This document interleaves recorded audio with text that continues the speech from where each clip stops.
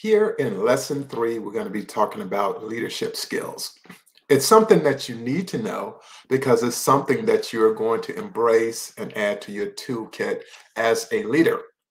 You need to know how to distinguish good leadership skills from someone who doesn't have it at all that you happen to work for. And remember, you are at a competitive advantage when you understand what leadership skills are so you can apply them in your daily life, not only at work, but at home as well. So let's get started. One of the best leadership skills that's out there is one of creativity. You have to be creative in whatever you're doing, no matter what industry. Creativity is king or queen, and they're king or queen because you would be called on to be creative to solve problems at the organization you work for or the company you lead. So creativity is number one. Another one, and I talked about a little bit earlier with the qualities of a good leader, but positivity. Nothing can beat a positive person. They go on and on and on. They're very tough to stop.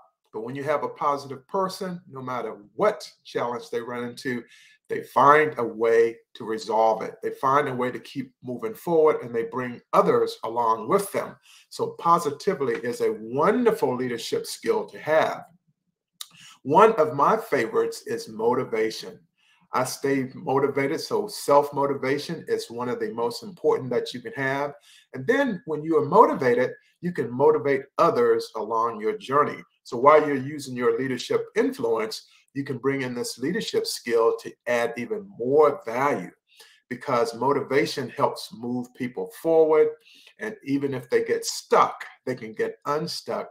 And they can do that through motivation to keep everyone at an up level, keep everyone moving forward and progressing as they go along their journey. And another really great leadership skill is that one of feedback. Being able to provide feedback to others is very important, especially in today's workforce, because employees want more engagement with their managers and their leaders. And given the fact that a lot of people are working remote, it's even more important to give feedback. I don't know about you, but when I was in the military or at Mobile Oil Company, I received an annual review of my performance. But nowadays, what's happening is leaders and managers are given feedback on a more routine basis, sometimes every 3 weeks, sometimes 2 or 3 times a quarter, but it's not an annual so people can keep up with what they're doing. For example, in the past, I would take out a team of consultants, about 12 people. We would go to a contractor's facility and we'd try to find out if they could actually perform the contract, deliver the product.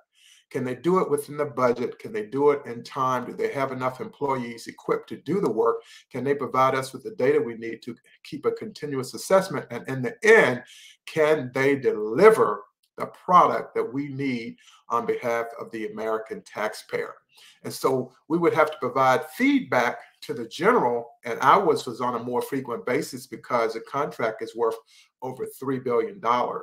And so it's more imperative that we had routine and regular feedback, and that's what's taking place today in today's workforce.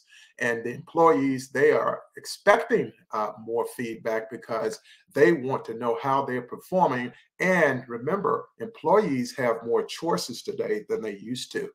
And another great leadership skill is communication.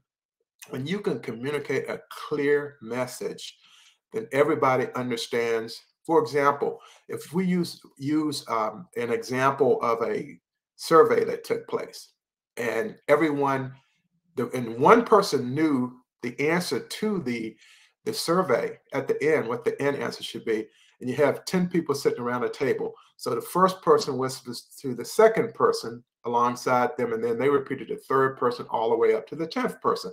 By the time that answer got to the person in the 10th, the particular response has changed. I've been through that exercise before, so it lets you know that feedback and communication is very important. In many ways, they go hand in hand, and it's something that you definitely want to be able to do and keep that as one of your leadership skills. And understand that all of these things that I'm talking about, the qualities in the previous lesson and the leadership skills in this section, all adds value to you as an employee in your leadership position. Because remember, a leader is not a leader because of their title, because a manager can lead and an employee can as well. But when we give them these opportunities to actually perform some leadership duties, that's when it becomes more important. So you want to hold on to your leadership skills and ensure that you do more research. So I'm challenging you to do more research on some other leadership skills that one can possess, and not only learn them and keep a little note on it, observe the leaders that are in your organization, those that you're employed by, the managers that you have, and then do an assessment on yourself.